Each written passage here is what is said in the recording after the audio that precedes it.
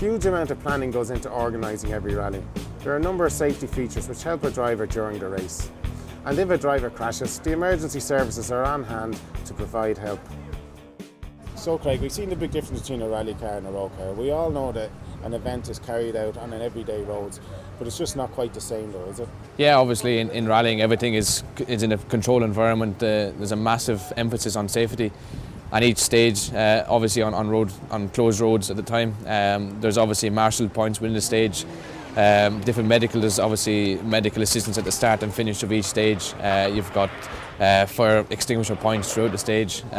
You've got a whole massive group of people and team behind the running of the event. And yeah, okay, competition is what everyone is there for at the end of the day, but the number one priority is safety. So it's a perfect environment to get that rush, that adrenaline rush out.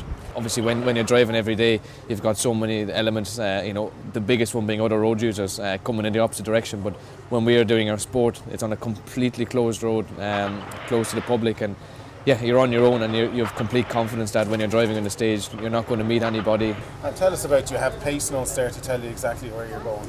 Yeah, another big difference is that you've got pace notes which we do the day before the event or the days preceding coming towards the event, and basically we describe the complete road, which is fantastic. You know, it gives you a set of eyes, maybe 50 or 100 meters in the distance, and then the biggest thing again is to mark out any big dangers, and you're completely aware of what you're coming towards. Whereas on a public road, if you're not familiar where you're going, you never know what the dangers that lie ahead of you.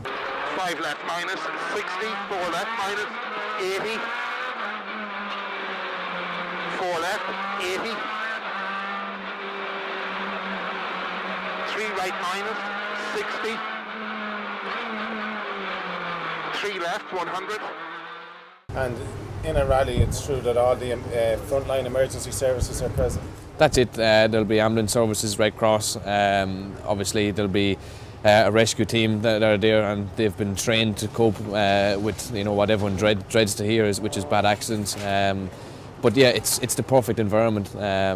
Everybody is trained professionals and ready to assist of any horrible situation that anyone gets into. So if you happen to be in a crash at a rally, the services will be there within a couple of minutes? Immediately, yeah, which I think is a big difference to on a public road.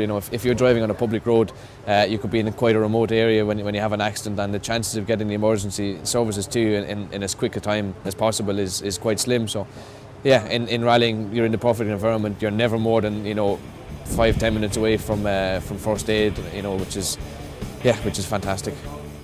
As you've seen, rallying is nothing like driving on a public road. It takes place in a controlled environment on closed roads by highly trained drivers.